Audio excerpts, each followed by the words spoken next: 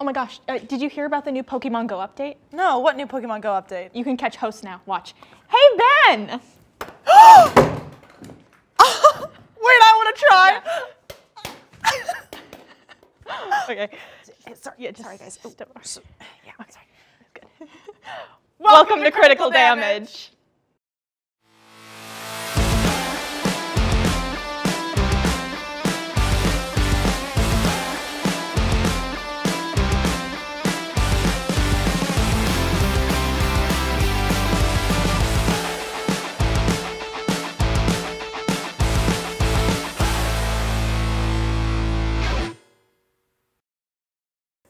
Welcome to Critical Damage. This is our last episode of this season, and we have something fun. Episode 4, I'm joined by my fellow hosts, Ben and Piper. Say hello.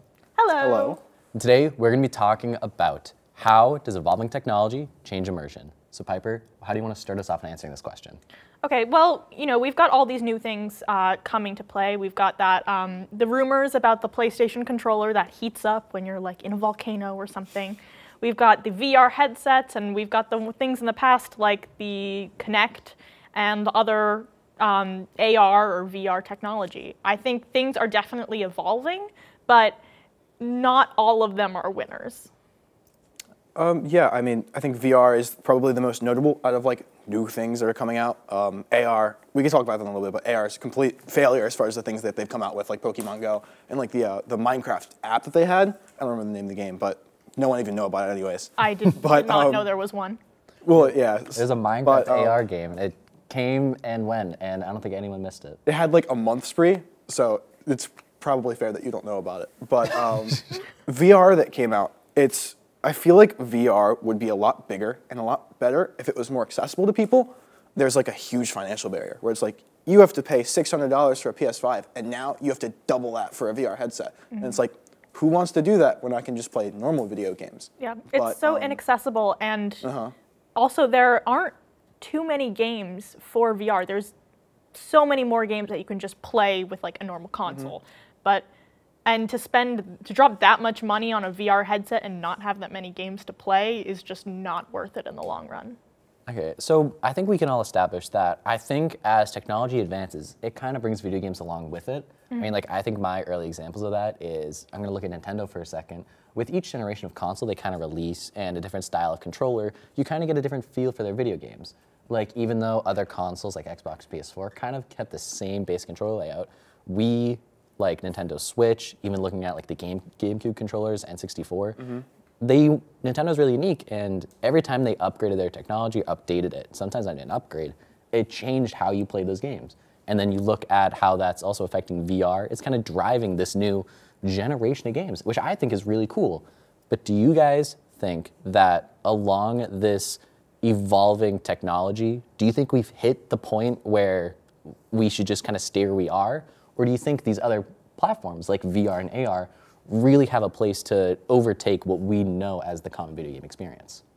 So I think that we keep on evolving hardware, but I don't think the hardware sells games. I think the games sell the hardware in a way. So you might have this really cool, flashy, like for example, like you went from the Wii U to the Nintendo Switch, which like that was a big upgrade, and you're like, wow, this is so much easier to use, and just like overall a lot better than what they had. But the only games that they had on the Nintendo Switch were like Legend of Zelda that came out, Breath of the Wild, and even then, the Wii U, well, the Nintendo Switch hasn't had much more success than the Wii U did.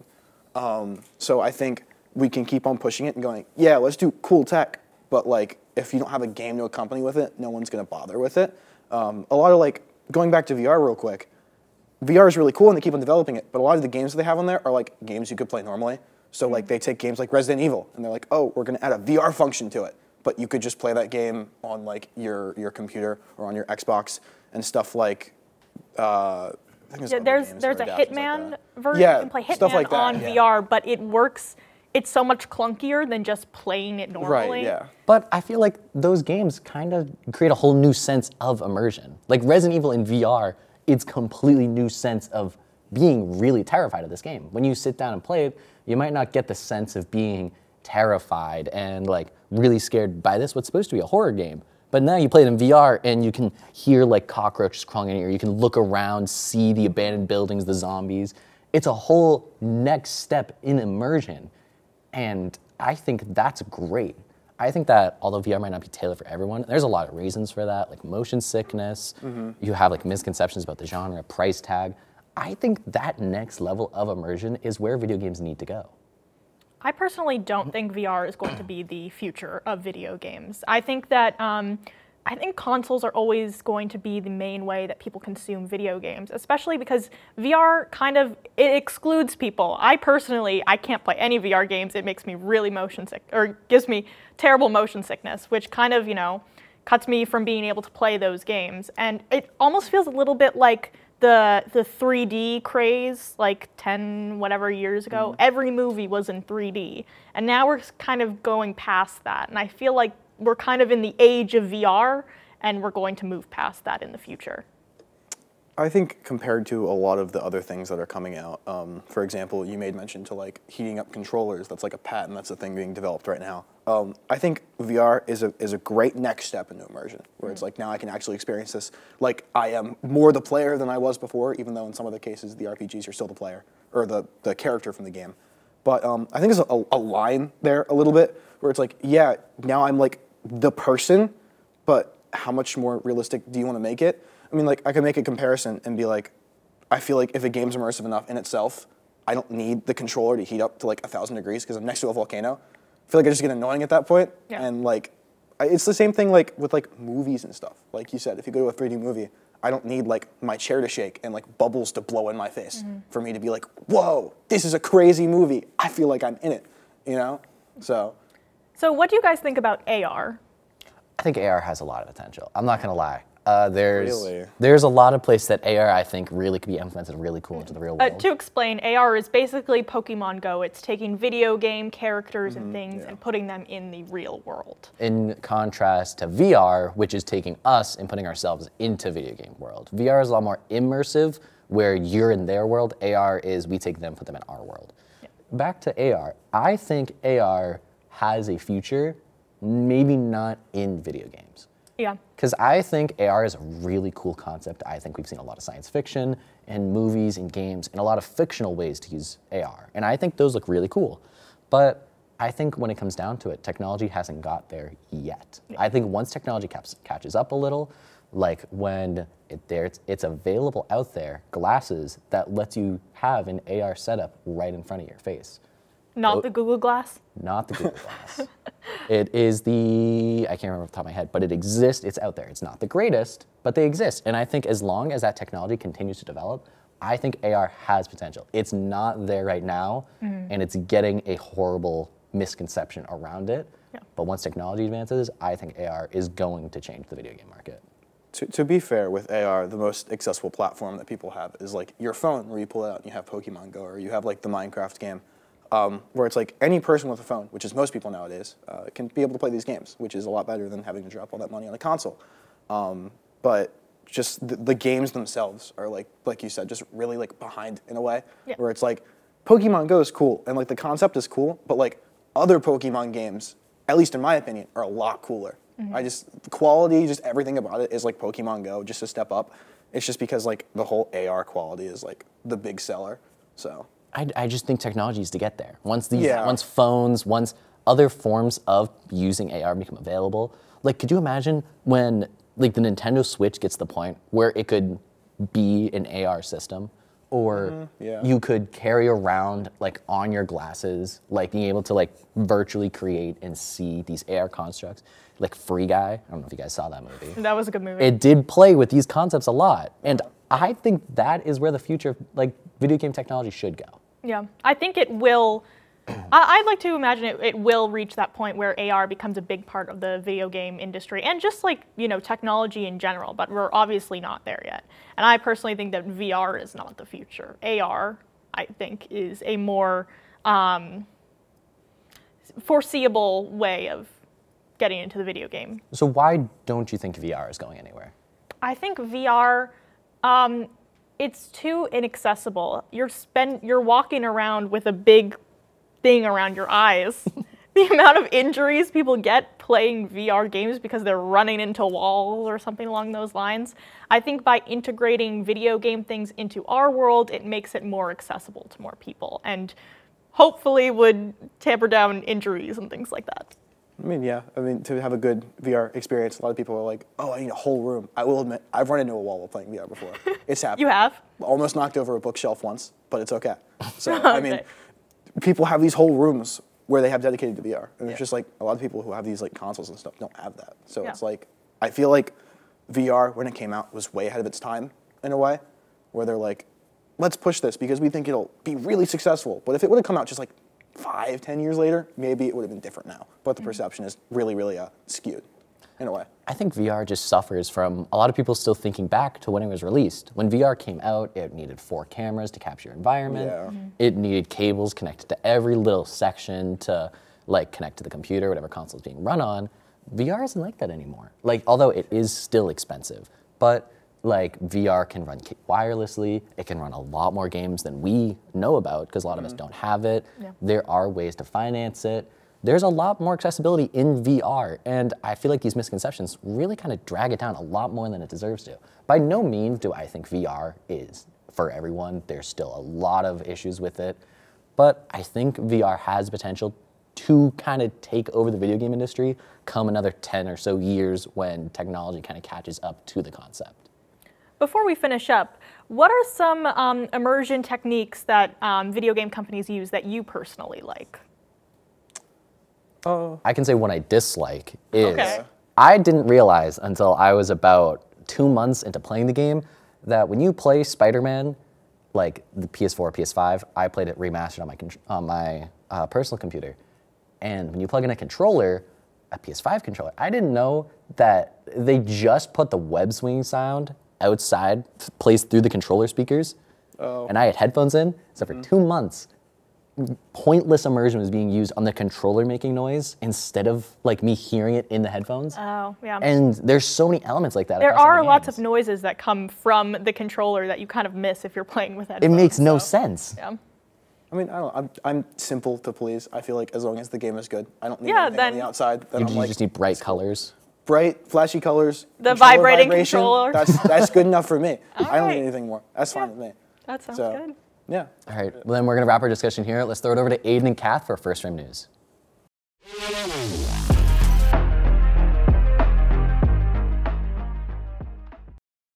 Thanks, Michael. Hello, everyone, and welcome to First Frame News. My name is Aiden Sissom. And I'm Catherine Hebert, and we will be bringing you the latest gaming news.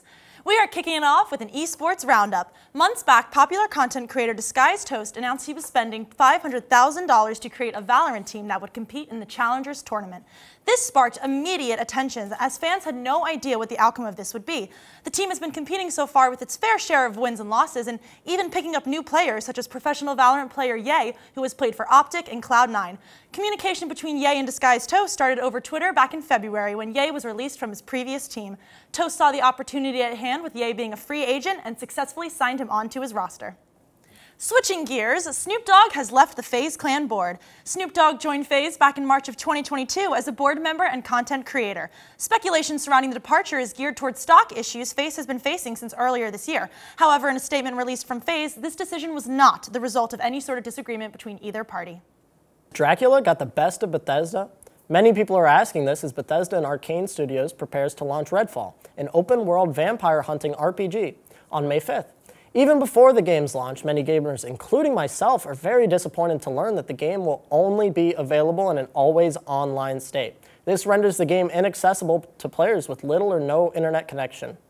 This is not the only negative thing about release, as it has been confirmed the game will only provide 30 FPS on the Xbox Series S and X consoles. This is a far cry from what many were expecting from one of Bethesda's major studio launches.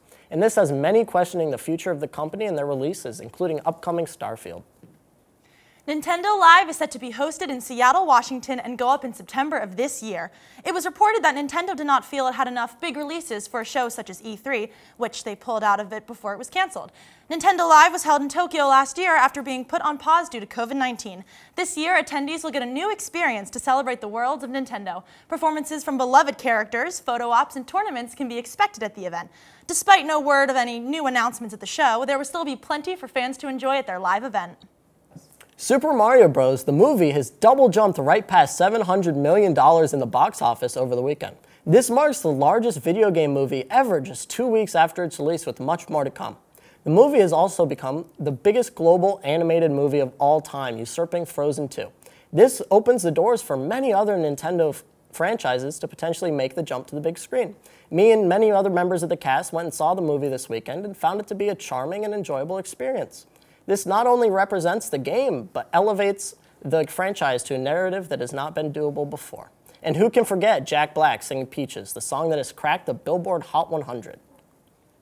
One of Halo's ex-creative leads, Joseph Staten, is now developing a AAA title with Netflix Games. Recently, the well-known streaming service has been getting involved with the gaming industry, opening up game studios, recruiting developers, and releasing titles on their mobile app for subscribers. Staten has left his previous position with 343 Industries as the head of creative for Halo Infinite. He announced on Twitter he has joined Netflix Games as their creative director for a multi-platform game and original property. We look forward to seeing what Staten and the development team creates in the future. Who doesn't love sitting back after a long day of class, hopping into a Discord call with your friends, playing some Minecraft, and leaking confidential military documents for bragging rights? That's right, top secret military documents involving classified details on the war in Ukraine were leaked inside a Discord server. An Air National Guard member was arrested by federal officials for sharing these documents in what has been one of the largest government leaks in recent years. And there we have it. Thank you all for joining us this season for First Frame News. Now, let's head over to the table. Hello and welcome back. In our first frame, we discussed how technology affects immersion in games. Now we're going to be putting our hosts to the test and seeing how creative that they are. We have our own version of Shark Tank here, where basically each of our hosts are going to be taking a moment, about a minute, to go ahead and come up with an invention that helps with game immersion. If you guys want to go ahead and get started, we'll continue explaining. How this works, they're going to take a minute to basically go ahead and draw their inventions. Yeah, go ahead. Here we go. Oh, jeez. Okay. Jesus.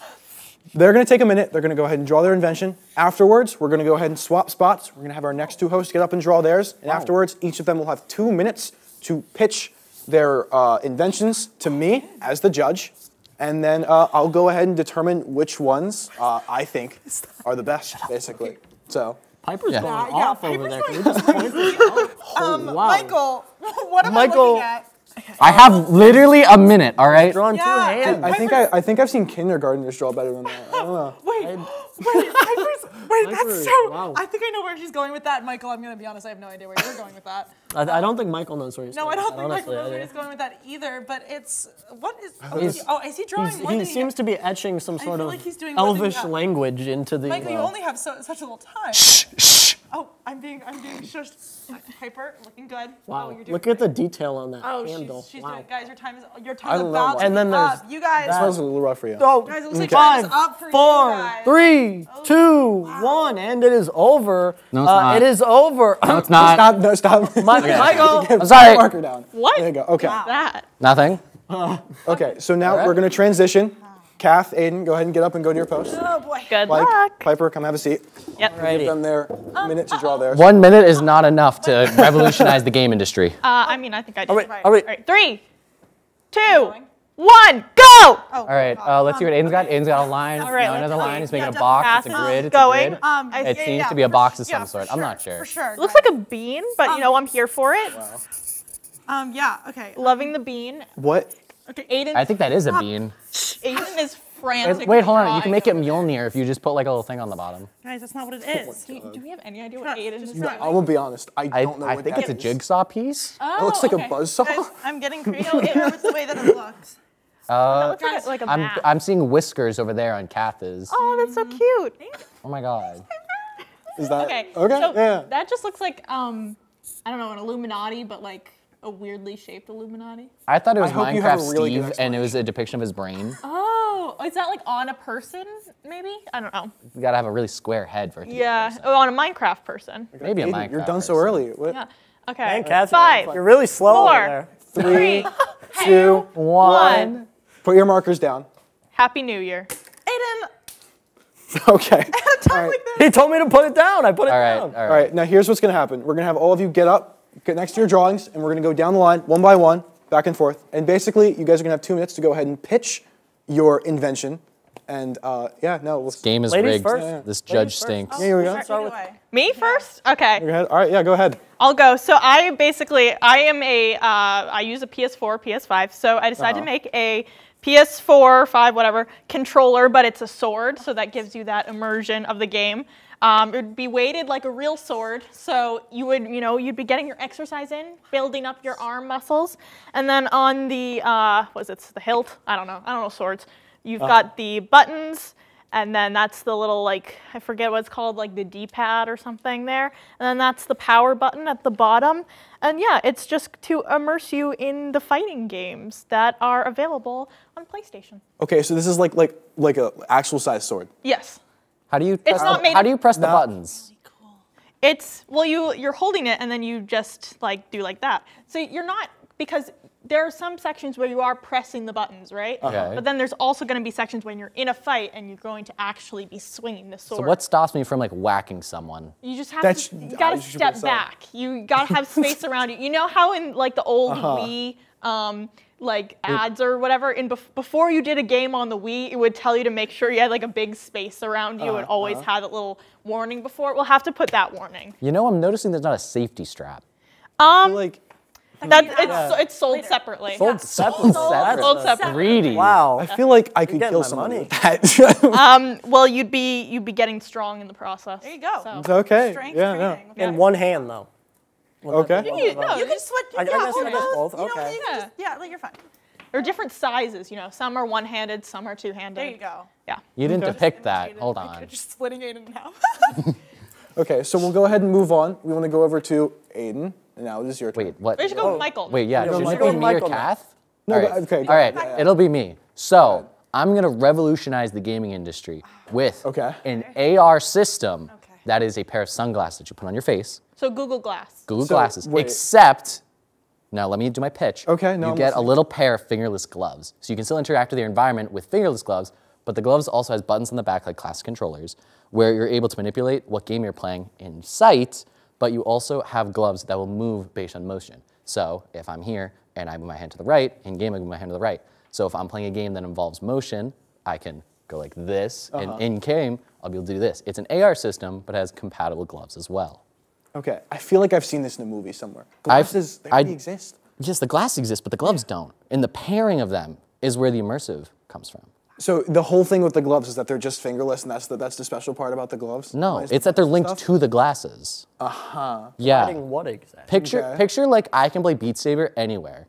I'm in an elevator alone, I could just hit a Beat Saber song That real feels quick. dangerous. Okay, you were making fun of my buttons. For yours, you're gonna have to go like. Yeah, exactly. Use your other hand. Yeah, well, That that, feels Also has so a glove on impractical, it, though. right? Yeah, but there's fingerless, so you can actually manipulate the gloves. Wait, so you're telling me I have to use my other hand to Yes. press the buttons on the one? So what if instead you of just, needed to like- press both Yeah. buttons at the same time? Would Are you have you, to like- bend your Okay, fingers hold or on. what? What? No game's ever gonna make you do that. That's Well, just if you have, physically are impossible. there buttons? sure? on Are you both? okay? Like, have you played video Are there games buttons on both Yes, gloves? you can see, So I what if you need to perfectly press labeled one button here and one then one button on the here? other? Then you'd No have to- game would ever make you do that. There's no way That's to how do you that. play. That's not that style of game. It's an AR game, not a VR game or a keyboard and mouse game. not buying it. It's not a controller. It's an AR system. with a controller on it. Okay. All right. Whatever. Okay. You don't see the vision. I forgot I to don't. say Ben something sees the about vision, right, Ben? No, I don't actually. It's fine. No, I actually don't. Okay, so we're gonna go ahead and move on from you. We're gonna go over to Kath. So mine's a little less ahead. complicated. This is the snuffer sniffer. And essentially, Okay. it's like a little mask that goes over your nose. And I wanted to make it like something that you could like customize, so you could get like, different, like this is like a cat, I think. Maybe. All I drew was the triangle nose and the whiskers, and I was calling it a cat. But maybe like one that's like a dog, or like, I don't know, like a giraffe or something, you know what I'm saying? Like adding in the fun. But basically, like set in when you're playing games, lighting is one factor. You have the scene itself. What about smelling the aroma? And that's where we bring in like a smell designer. And so you can smell the different areas that you're in when you're playing different games. You know what I'm saying? Good, bad, average. So would it have like smells like programmed into it? Yes, I was thinking that there'd be like a little like backpack or like something that you'd like. A backpack? Yeah, like a little like strap on Of all that the has all the different smells. smells? Am I sitting at a keyboard playing this? Whatever you want. It's the snuffer sniffer. I don't know. you're You're You're the compatible. pitch. You tell me. I can smell everything? Yeah. Everything. Yes. It's like, what happens when I play Resident Evil and there's like rotting yeah. corpses everywhere? Uh-oh. Like your choice. Like, Right. you want to use the snuffer sniffer for that? Immersion. Go ahead. Go ahead. I mean, I'm technically immersed. There you go. Very, actually, I The think. snuffer sniffer. Enough to the point. And you feel look like cute I'm too. Does it go over your nose or your mouth and your Nose. Just your nose. Just the nose? Yeah. The Oh, snuffer sniffer. Wait. Okay.